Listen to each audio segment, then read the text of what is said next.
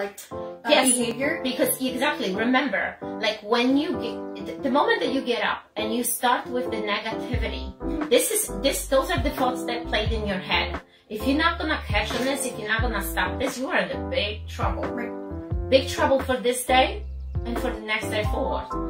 And it's once we realize that we have that self-talk, there's always a talk in our head, and we realize and we catch on what, okay, am I saying these things in a positive way or negative? Once you catch this, it's a breakthrough. It is.